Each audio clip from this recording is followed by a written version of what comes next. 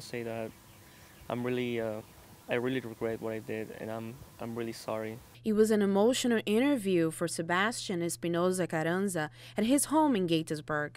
The teen was arrested and charged with vandalizing a Gaithersburg synagogue.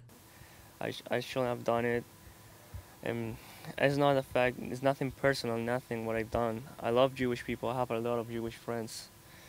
The news said that I was a racist person, which I'm not. I'm not a racist person. The surveillance video helped lead police to Spinoza-Carranza.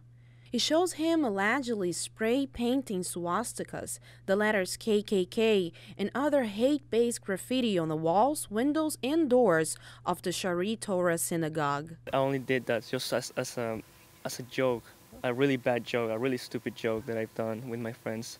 He now faces charges of property damage to a religious institution, defacing a religious property, and malicious destruction of property over $1,000. And I really regret, and I really want to talk to the rabbi and say I'm really sorry for what I've done. Police say there are 3 additional juvenile suspects.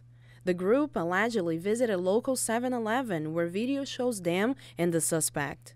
Within days, certainly this was a priority for detectives. They simply went out to all area businesses as well as reaching out to the media and public asking if anyone had video. But they simply got out on the streets and walked from business to business trying to locate any video surveillance of these suspects. The president of the synagogue says the teen needs to understand the consequences of his actions. You need to understand you did something wrong, and the system is going to deal with you however it deals with you.